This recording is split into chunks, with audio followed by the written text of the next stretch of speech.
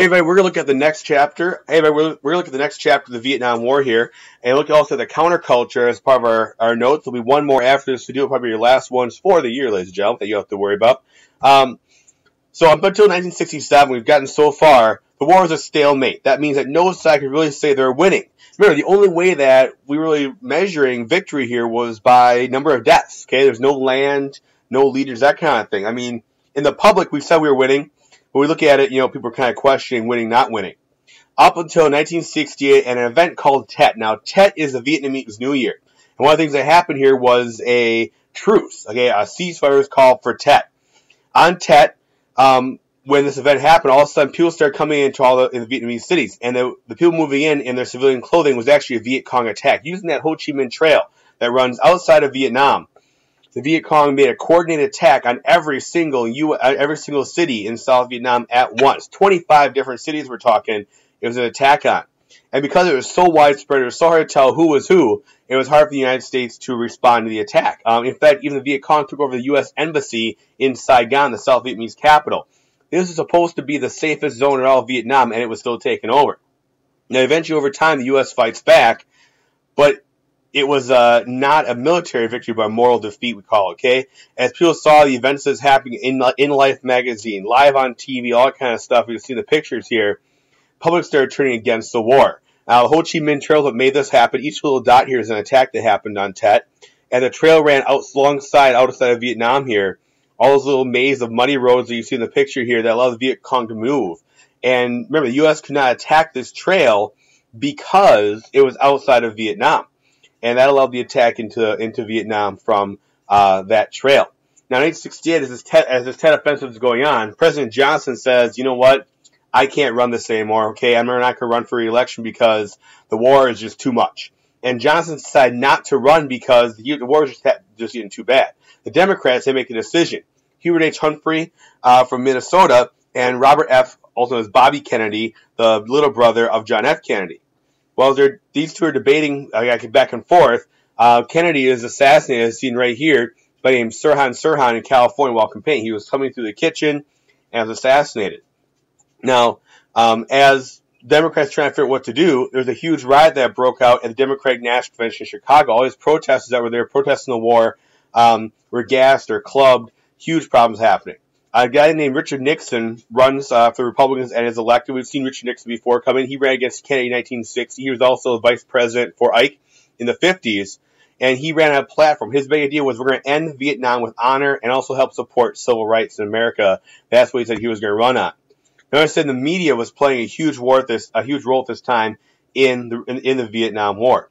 Remember, this is the first ever televised war that's going on. Every single thing is being seen live on TV every single night. And much like the Iraq War, seeing that every single night on the news really changed how the public felt about the war. Every single night there were body and casualty counts, interviews from soldiers as they're fighting on the battlefield, we're talking, okay? Now, the most famous news reporter in the country, again, Walter Cronkite, went to Vietnam during Tet, and he said, you know what? He said, we are not winning. Images that were seen that were happening here really did kind of start turning the public against the war. It caused what was called a credibility gap. You see it right here. The U.S. had promised a quick, easy victory. The media showed a very different story. As the years dragged on, people weren't sure if we were winning or not. They weren't sure to believe in the United States. They weren't sure what people were fighting for. And a lot of people started questioning the war because of that. And the bigger question was, what would victory in Vietnam actually be? And so people started asking that question. Why are we in the war? Okay? President Johnson, before he leaves, is asking the exact same question. Okay? And one of the famous Johnson's quotes is, I can't get out. I can't finish what I've got. What the hell do I do? And that's one of the reasons that President Johnson decides not to run for president again in 1968. And so protests really start over the war and over the draft. Guys who are looking to have their draft cards, they start burning their draft cards. So they say if there's no card, you cannot be drafted. Now, part of the reason that you burn the draft card, too, is that destroying your draft card is a federal offense, heads to prison. And so one of the big protests was burning your draft card to stop that. Also, people left to Canada. They just left the country, went to Canada and said, I'm in Canada, you can't get me now. There were a lot of violence in protests that happened. So in 1968 in Chicago, violence over the war erupted at the Democratic Convention where people being clubbed and those kind of things. In Madison, Dow Chemical was the company that was making the napalm and the Agent Orange that was being used in Vietnam. And they were recruiting students for jobs at UW-Madison. And a big riot happened outside on the campus there as people were protesting the war. The biggest one by far was in Kent State, Ohio, 1970. In Kent State, we're put up here the picture you see right here, there were protesters outside, and they brought the National Guard in to keep the protesters back. All of a sudden, when the National Guard members fires their gun, and shots are being fired into the crowd at Kent State, and 4 students die. There's also happened down Mississippi and other universities as well where these riots were taking place. One thing really close to home here was the 1970s. In 1970 was a Sterling Hall bombing on UW campus. The 4 guys here, called the New Year's Gang, set a van full of a fertilizer bomb outside the Sterling Hall, which at the time was called the Army Math Center. They're using that center to design missiles and rockets and bombs, those kind of things. And they called the police, said, get everybody out, the bombs are happening at 3 o'clock in the morning, and then a few minutes later, the van went off. There was one researcher working late at night who was killed. But this kind of strikes us pretty close to home here as we were protesting. One other protest they tried to do, they tried dropping small homemade bombs on top of Badger ammo from a small single engine plane. Luckily, the bombs didn't go off. The Badger Powder Works, just a little north of us here, that was actually being used to create a lot of the gunpowder and rocket fuel, those kind of things used to some weapons in Vietnam. Another thing they're supposed to try to do is also supposedly try to blow up the Prairie du Sac Dam because the dam provided electricity for Badger. And so, kind of see this protesting was very close to home here in some cases. A lot of protests were very, very peaceful. People marching, people chanting, those kind of things. But a few times it got out of control. By the way, the 3 bombers were eventually arrested up in Canada. 1 guy has yet to be captured. Martin Luther King Jr., before he was assassinated in 1968, gets involved in the protests as well. He said a lot of the black deaths in Vietnam was he was arguing against. 10% of all soldiers in Vietnam were black, but yet black soldiers account for 20% of all casualties. And that was kind of one of the big things that King brought up was, why are African American soldiers on the front lines so much? And a lot of times draftees were put in the infantry, which meant they were on the front lines, being shot at. And a lot of these questions he started putting out there. Why are we fighting in somebody's civil war? This is between North and South Vietnam. Why are we involved? Obviously, it goes back to the whole communism issue, but that's that. Why are we fighting a war we cannot win?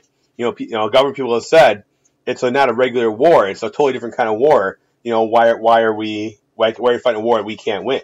And lastly, why are we supporting a corrupt government? That guy Diem, he was a corrupt leader. And so people have said, why are we supporting a guy who's a dictator, who we don't like? And it was kind of when the protests came on that way. Now, flipping up to another movement that happens in the 60s is a counterculture movement. In other words, the hippie movement. Everybody has to talk about this. Everybody has to look at this one. Think about the values of the 50s, early 60s. Consumerism, buying stuff, materialism, things mean a lot. Being very conservative, the idea of morals. Racism still being present. The Cold War happened, a chance of things blowing up with, Korea and Vietnam and the Cuban Missile Crisis, that threat of nuclear war. That's what a lot of people are growing up in, okay, early on here. And people started going against those values. See, the counterculture went against those values, okay? It's up to who made those values. They said their parents made those values. The ones that were born in the 30s and 40s, they made those values, okay? And they said, we're going to go against that. We're going to be different. This really starts in the 50s with the Beat movement. There were writers who said, do your own thing, go your own way, go against, kind of what was expected of people. And the counterculture were kids who grew up in the 50s. Okay, so they were, young kids in the 50s, they were born, in the late 40s, early 50s. That new current baby boomer generation, my parents' generation, they grew up in that culture of, Korea and nuclear war, those kind of things. They said, we're going to blame old people for creating all the problems. We call them the establishment. Anybody over 30 that was old, by the way, which is me now, I guess. Let's say that, old people created the problems. It was the establishment. And we want to go against the establishment because, they're the ones that created all these problems in this world. Now, the big belief of the hippies was to do your own thing, all right?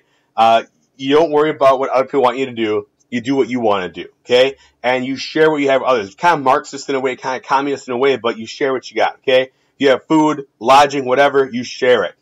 And he basically said not to worry about science so much. So much was put on logic and science and do the right thing, get the right job, live the right life, have the right house, all that kind of stuff. They said, screw that. Go with your feelings, all right? what makes you happy, what makes you want to do what's right. A lot of things came from highs. The idea of free love, sex, drugs, those kind of things comes into it. And one of the things that the movement did was kind of separate the idea of sex from love. It didn't have to be that. It was, wasn't about a marriage kind of thing. It was about a happiness kind of thing.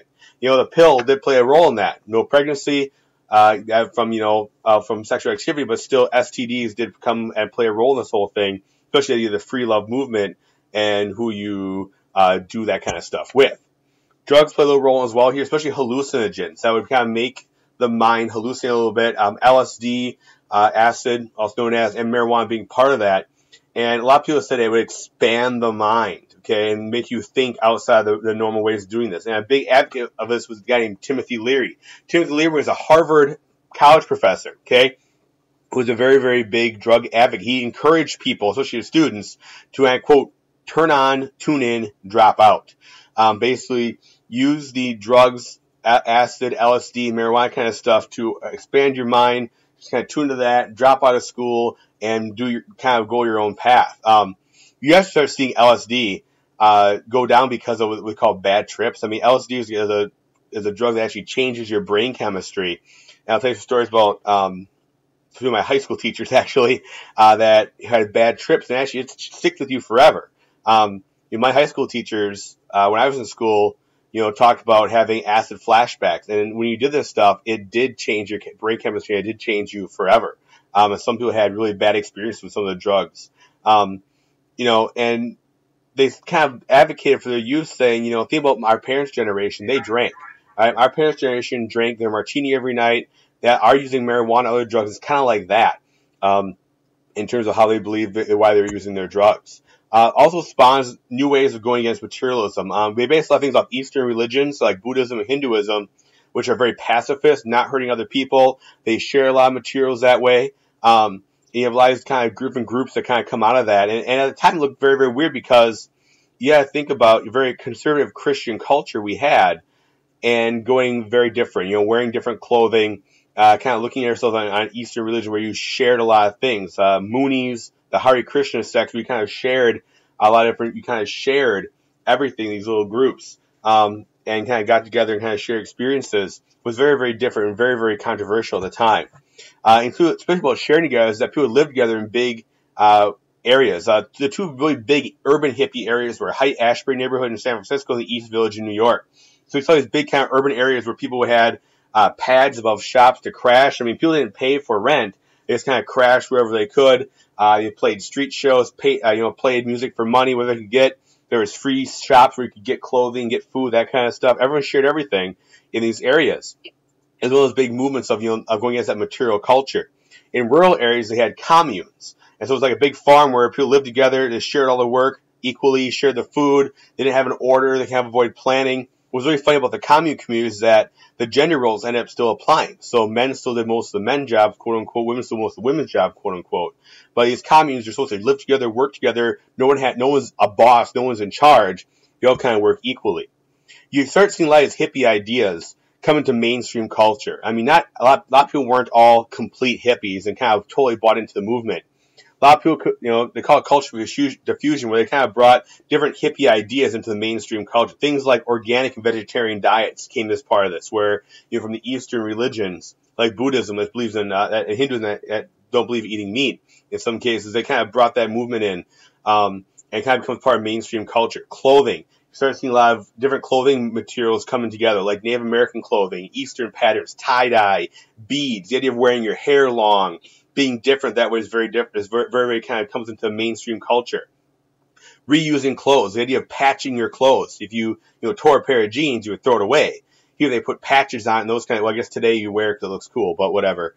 But back then you would patch your clothes and reuse different things and that kind of stuff as a way to participate in that part of the culture.